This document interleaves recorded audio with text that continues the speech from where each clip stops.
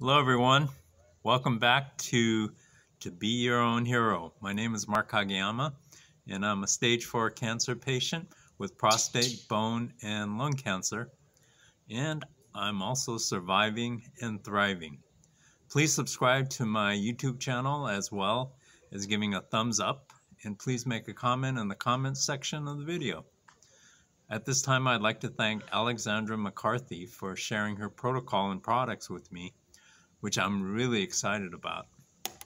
In fact, she'll be a guest on this channel in the near future. Also, Katie Gaspari and I will resume our Conquering Cancer series at Clubhouse at our new time of 9 o'clock a.m. Pacific Standard Time, 12 o'clock p.m. Eastern Standard Time, instead of our previous time of 10 o'clock a.m. Again, 9 o'clock a.m. Pacific Standard Time is a brand new time. Our presentation will be on turning fear into faith. Please be sure to join us. And I'm also wearing my Lakers shirt because it's almost basketball season. So anyway, if you're wondering why the new shirt.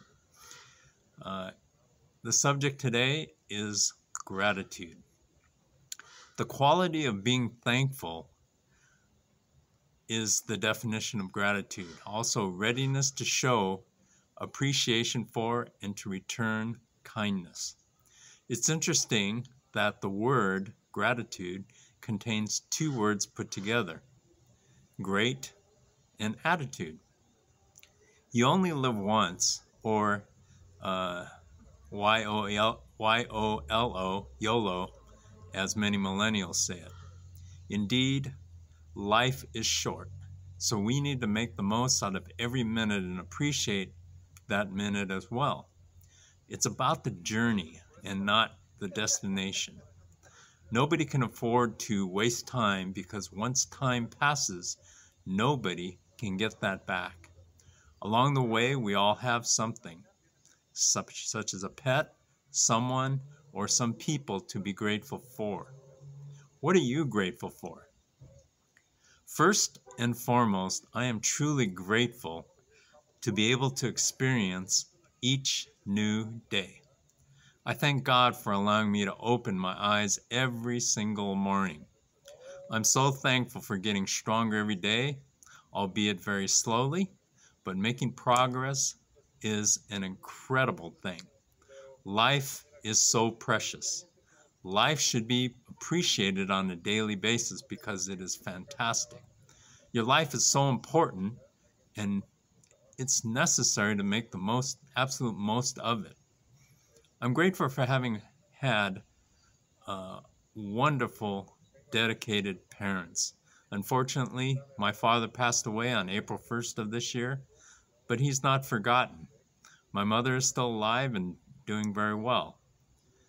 My parents devoted their lives to raising 6 of us, 4 boys and 2 girls.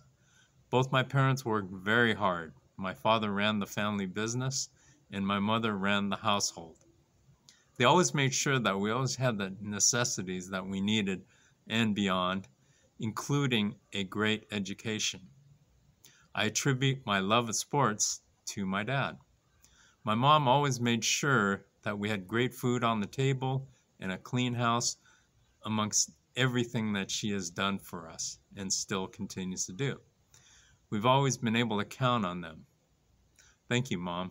By the way, she watches all of my videos. We have indeed been truly blessed. For those of you watching with parents and grandparents that are still alive, be sure to appreciate them while they're still here. Even though it may seem like some people will live forever, we all know that that is never the case. Everybody's born and everybody will die. Once a person has passed, you will never have that opportunity to say what you want to say. I've heard countless times where people have told me, I wish that I would have told them how much they meant to me. Or I wish that I would have gone over to visit that one last time. So why not tell them today? to the people that you love instead of waiting. Why not pick up the phone and make a call? Or better yet, if the opportunity is there, why not go visit them in person? Never assume anything. Nobody is guaranteed a tomorrow or even a full day today. Especially when a person gets older, you never know what can happen. In the case of my dad, he got Alzheimer's and was never the same. People can get strokes, heart attacks, cancer, or even be in a car accident. You just never know. Take advantage of today and the now, and make sure you let the loved ones that are close to you know that they are appreciated and that they are loved. You have to say it. Don't wait. I'm grateful for my wife, Beth, as well as my two incredible daughters, Lisa and Tani. Because of my cancer, Beth had to immediately step up to the plate and work even harder than she normally does. While working a full-time job as a dental hygienist, she prepared my food every morning for that day before she went to work. She was up at 4 o'clock in the morning in order to do that. She also had to do most of my chores that I normally had done because I was so weak and immobile at that particular time. I've gone back to doing all of my chores, including the wash, vacuuming the house, cleaning and maintaining the yard, and so on.